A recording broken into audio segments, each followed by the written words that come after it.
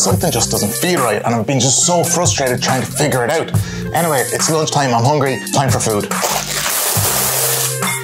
Didn't obviously cook much today. But something is off today.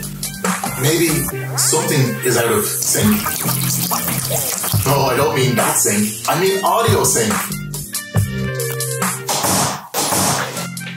Does it look okay? It took me 3 hours to figure this problem out yesterday. 3 long hours, so I'm just going to spare anybody who's interested in video editing another 3 hours of torment.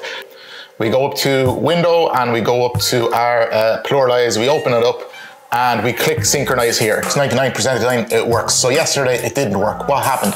I synchronized footage that was 100 frames a second, 50 frames a second and 25 frames a second.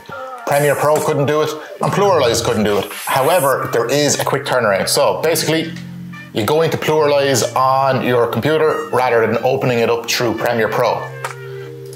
As you can see, add your media, find your folder and drop it in. You click synchronize and then you export your timeline as an XML and open that XML file in Premiere Pro and all your files should be synced up. It's that simple, it's that easy. The problem was for me that for some reason Premiere Pro and Plural Eyes just weren't working yesterday in a sense of dealing with 100 frames a second and 50 frames a second, so it got a little bit confused. Apart from that, guys, if you don't have Plural Eyes for video editing, you have to get Plural Eyes. It is without doubt a big game changer for video editors, especially wedding videographers or anybody that's doing, say, multi-camera or multi-audio tracks. Cheers, guys.